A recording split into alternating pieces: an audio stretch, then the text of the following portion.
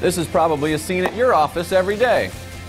You bring your lunch from home in a sad, pathetic plastic bag. Why don't you live a little? Take a page from your kid and tote your lunch in a box you'll want to show off. First up, warm up your food with the lunch crock from Crock-Pot.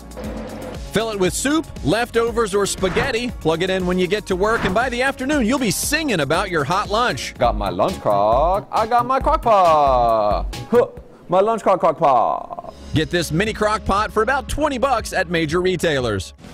And next, the lunch pot from Black & Blum. With 2 separate containers, it's essentially a vertical bento box. And hey, who can say no to a spork? These watertight pots are BPA-free and microwave and dishwasher safe. Plus, if you only want to bring one, you have that option too. Being forced to put your food into cups this size helps with portion control as well. The lunch pot retails for about $25 on their website or on Amazon.